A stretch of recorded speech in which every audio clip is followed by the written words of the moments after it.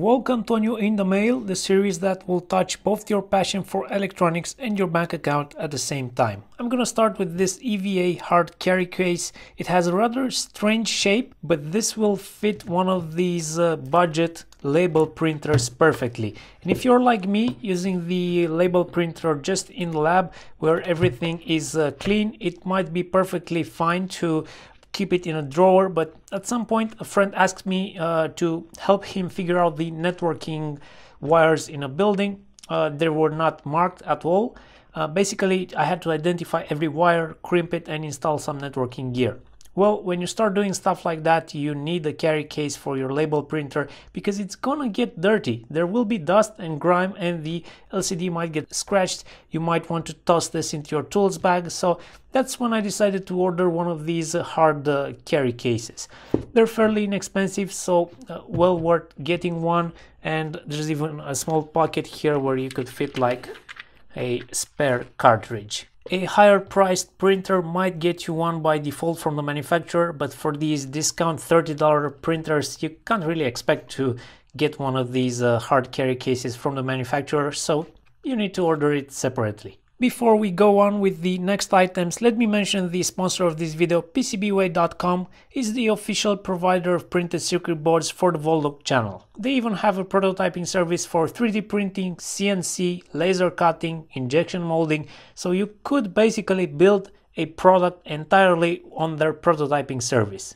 Check them out, the link is in the description below. Next up, I have a bunch of one-wire temperature sensors, and each one of these capsules should contain an 18B20 or a compatible one.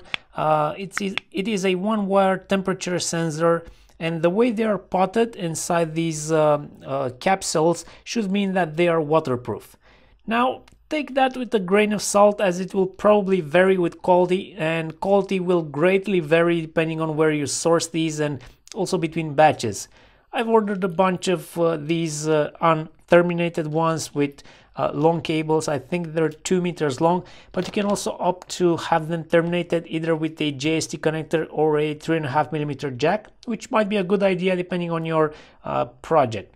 I've also ordered from a different seller these blue ones, which were slightly more expensive. Their capsules seem like a bit more rugged, they're slightly bigger, and the wire is thicker, which gives me the sentiment that they are of higher quality.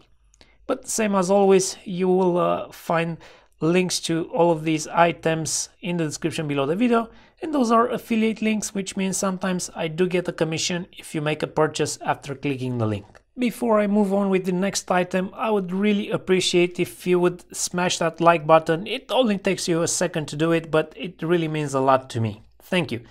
Next up, I got myself a network tester type of tool. So this is one of the newer models you can get on AliExpress, and it can do the usual RJ45, RJ11 network cable test on wire-by-wire basis, but it can also do some tone injection to help you identify wiring or maybe even discover cables buried inside the wall. I've had one of the basic network testers, is this one, for the past 15 or even more years, and here it is. It's been through a lot, and I figured I could use the cable tracing capability of the newer ones.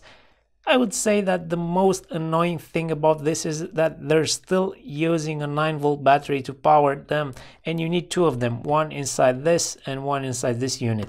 It's just annoying to find that new tools still need 9-volt batteries and not one but two. Build quality, it's kind of average. It's cheap plastic, but nothing obviously wrong with it. I mean, for the cost of roughly $20, it's perfectly acceptable. Next, I got myself a sample of one of these hexagon shaped felt tiles, and they do come with adhesive backing, and they're about 9 to 10 millimeters thick. They come in a variety of colors, and ultimately this is something you can use for interior design on a wall, while at the same time benefiting from the soundproofing properties of this rather thick felt. These are fairly inexpensive, so I wanted to check out a sample before deciding if I'm gonna order more. I'm thinking of maybe using these in the new Voltlog lab, but I'll have to see about that. You know how the word goes. As a married man, I'll probably have to seek advice from my wife. Next up, I have a bunch of these fiber transmit and receive optical modules. These are plastic fibers, probably Toslink compatible, and I won't go into too much details with these as they will be showed in greater detail in a separate video, but the plan is to design some form of optical serial link which would support UART, for example, and would allow sending instructions over this electrically insulated line between test equipment in various scenarios where you might need the isolation. But like I said, more on this in a separate video. I will need to design the PCBs, order them, run some tests, and then I'll be able to do a video. These are some JST SH Pigtails. They're 6-pin, and I use this on my Voltlog USB to serial converter, which unfortunately I am currently unable to manufacture more. Lots of people signed up for purchasing them on my Tindie store, which I will link on screen right now, but unfortunately the CP2102N variant of the chip that I used in my design is not available due to the global chip shortage, so I either need to redesign that to use another chip or wait until the chip comes back in stock with the big distributors, but that's kind of crazy. Some of them quote delivery times for 2022. Can you imagine waiting 1 year to get your chip? We're living some crazy times, and I'm pretty sure that for some of these parts that are hard to find, there is some kind of gray market trading happening, or some clever people started hoarding these and they're now selling them twice as expensive, or who knows, maybe even more to those willing to pay. Next up, I got a piece of leather for fine sharpening of blades, and this is typically called a strop, and you need to use some kind of abrasive paste in combination with the leather strop, and this will help you give that final mirror finish on your sharp blade. Typically you'll want to attach this to some piece of wood so there's a flat surface to grind your blade against. The plan is for me to learn how to properly sharpen a knife, and I think this is a pretty useful skill to master because everyone has some kitchen knives, and who doesn't appreciate a good sharp kitchen knife. This also comes with a small pack of this abrasive paste, and you're supposed to rub some of this stuff on the strop and then start polishing the blade. There are plenty of tutorials on YouTube. You won't be seeing any videos of me doing that. I'll probably do a terrible job anyway. Next, I have a leather punch tool set with different hole sizes, and I don't plan to get started on yet another hobby like building leather wallets or something like that, but there have been occasions where I needed to punch small round holes into various soft materials and I didn't have the proper punch tool to do it. This was pretty inexpensive for a set on AliExpress, and with the rather low frequency that I will be using it, I think it's not worth getting something of higher quality. This will probably do the job just fine for the rare occasion that I will be needing it.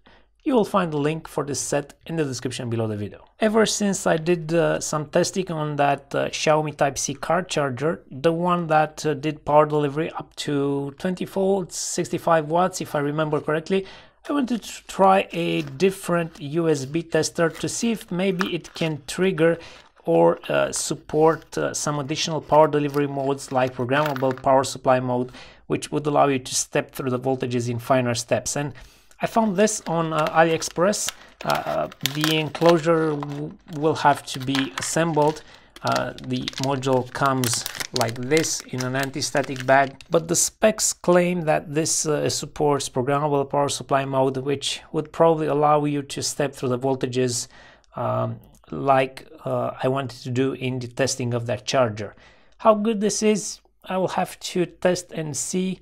I'll probably do an update on the Xiaomi car charger, or you'll see me use this in a future video, and I'll let you know later how well this works.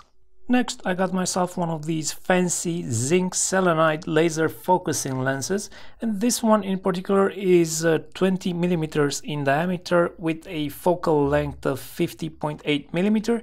And I must say the seller of this product seems very professional, at least in terms of packaging. This was very well packed inside a lot of bubble wrap, and it comes in this plastic case with some protection foam, so this traveled very safely.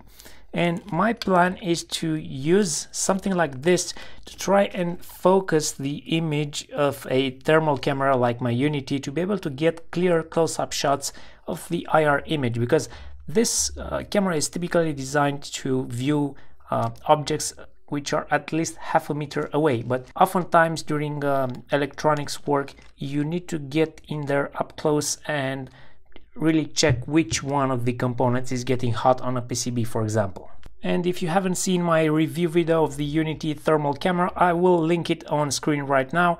I highly recommend you watch it if you're looking to get a new thermal camera. This has some very interesting specs for the money, but also some clear disadvantages over the more expensive models from someone like FLIR. So everything is discussed in the review video. I don't know much about these lenses, and I kind of picked the focusing distance almost randomly, but I'm really eager to give this a quick try by manually like holding the lens in front of the camera and see if I can get a clear image. Let me pause this for a moment and prepare an experiment. So the experiment is pretty simple. It's the best I could pull together in such a short notice, but I have just a piece of wire here and I'm running 5 amps through that. And if we're trying to get an image of that with the thermal camera, let me just zoom in. The resolution is not great, the focusing on that point is not great, but just watch what happens when I slide this lens in front of the camera. So yeah, the image instantly turns very clear. It just focuses the image at this very short distance. So this could be really useful if I could design some kind of adapter and install this on the front. It would have to be an adjustable adapter so you can adjust the focusing distance. But yeah, it could really help such a basic thermal camera to get a view of something up close. So this really works. And it's a good choice. Unfortunately, these are not very cheap lenses, and I'm not even sure how you're supposed to care them. I'm not sure if they scratch easily or not. I've probably already scratched this one, but that's okay. I'll take better care next time. Next up, I got a different model of Aluminium Syringe plunger. You know how I showed the Mechanic branded one in previous videos, and I do have about 3 of these that I use around the workbench. Well, I saw this one, which is like not branded, or FlexMate is the brand, I'm not really sure.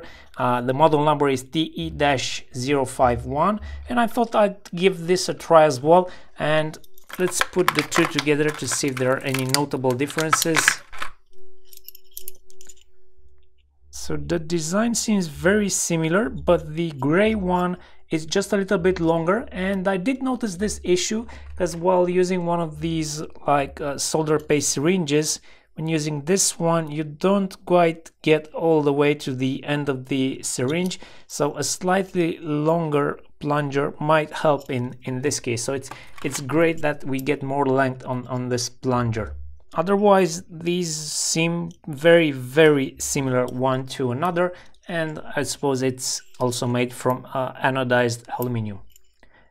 In terms of cost, the gray one is about $1 cheaper than the Mechanic branded one, and $1 might not seem like a big difference, but when the whole thing costs $2, that's a massive price difference.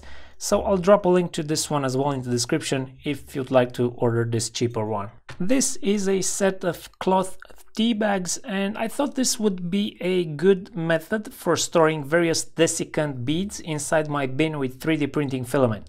As you may know, 3D printing filament is hygroscopic, which means it will absorb water, at which point it starts to create problems when it's heating inside the 3D printer hot nozzle. So when you store it, you need to make sure it stays inside the container with a very low humidity.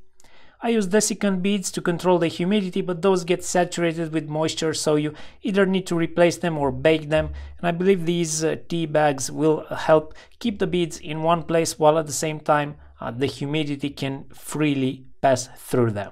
And the last item in today's video is this assortment of threaded screws, mainly very small sizes ranging from M1 up to M1.7 with lengths between 3 and 6 millimeters. These should come in handy when repairing various gadgets which might use such small screws, or for attaching small stuff inside the 3D printed enclosures. I'm glad to see that the seller is taking care and it's putting this piece of foam in here to prevent the screws from mixing with each other compartment. Same as always, you will find the link for all of the items shown in the video in the description below. This was all for today, and given the variety of items shown in this video, it would be hard not to find something interesting to order, so I'm sorry once again if this video affected your account balance. If you'd like to support the channel to continue making videos like this one, you can do so on Patreon with as little as $1 per month, and if you'd like to watch some of my previous mailbag videos, I will add a playlist on screen. Right now there are over 100 mailbag videos in that playlist. Thank you for watching, and I will see you next time.